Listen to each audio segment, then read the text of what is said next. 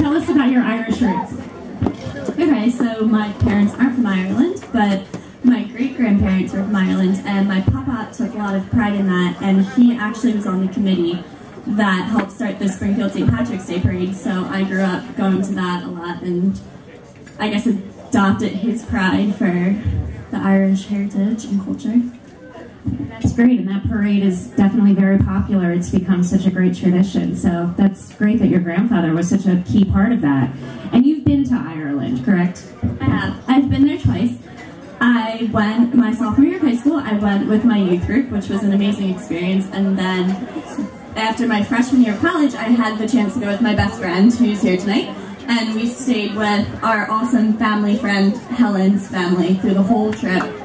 So I was very lucky to be able to do that. You still do have one more goal on your travel list, which I thought was really cool. 32 by 32, 32 counties of Ireland by the age of 32. So give us your status update. How far have you gotten on this goal? So I was counting and trying to make sure that I hit all the ones I've actually visited, not the ones I've driven through. So I believe it's 8. I thought it was 11, but it's really 8. And so I've got my work cut out for me, but Maria did it in 14 days, so she's going to give me her itinerary. Thank you.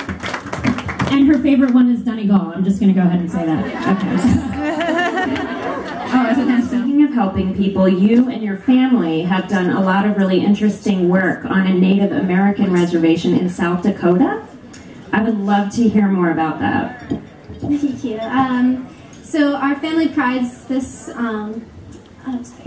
Our family has a lot of pride in this. My mother started this about 13 years ago. We go to lower rural South Dakota on a Native American reservation where we work with these children to make sure that they don't lose their culture. We definitely want them to make sure that they don't lose their language and their dance.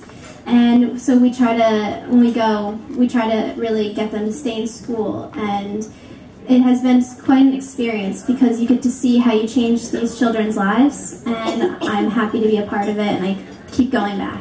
And within the field of chemistry, there's a focus on, well, chemistry is part of STEM, what's very widely known now as STEM, which is science, technology, engineering, and mathematics. I got it right. And that has traditionally been thought of as like a very male-dominated field. So can you speak to that a little bit as a woman going into that field? It's actually funny because I wrote my application last semester, and this semester came into the first day of my new organic half credit, and I was the only woman in the class. So I thought, oh well, that's appropriate. It's not really so much of a challenge anymore. There's a lot of, oh well, you're doing a good job for a woman. And I want to end that because I'm doing a good job because I'm a smart lady, not because I am a lady. So it's hard to come over that by, thank you. It's hard to get over that by yourself, and when you lead forward confidently, people usually follow and they say, okay, she knows what she's doing. So And anything you do, your goal in life was to, can you tell what the answer was to that? Because I just thought it was really lovely. It was to live a life of love. I couldn't think of anything else more perfect to say. Being raised by my wonderful parents. My father's here tonight with me. Hi, Dad. I've just been so blessed to grow up with, I'm one of 4, and my parents and my family, we all are in the greater Philadelphia area. And I've just been so blessed and so fortunate to be in the family I was, and to be so in touch with our Irish roots. And it does come down to love. Love, joy, family, and faith, really. Yeah.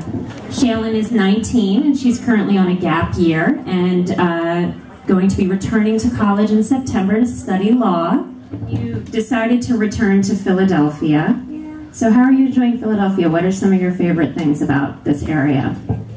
I'm living up in Glen Mills with my aunt and uncle, so I enjoy that. All of my friends who've been like so super nice since I came here, Aunt Trish and Aunt Jackie.